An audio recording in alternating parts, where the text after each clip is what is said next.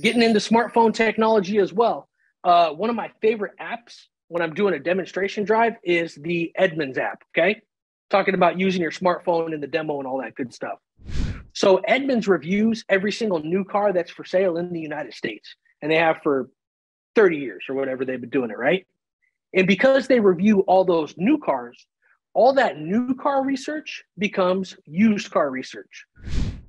So let's say you're sitting in the back of this 2020 F-150, right? You're sitting in the back of it.